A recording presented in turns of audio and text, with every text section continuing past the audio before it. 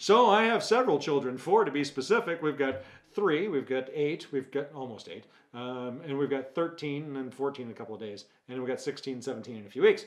All right, so we got all these ones. This one's female, right? This one's Kaylee, this one's Avery. Not that you're going to remember all this, but anyway, the point being that the 13-year-old, she has an issue sometimes of slamming doors. So in this particular example, of positive practice overcorrection, I'm going to give you a little story about what Kaylee did. She slammed the house door. This is like, I don't know, probably like a week ago.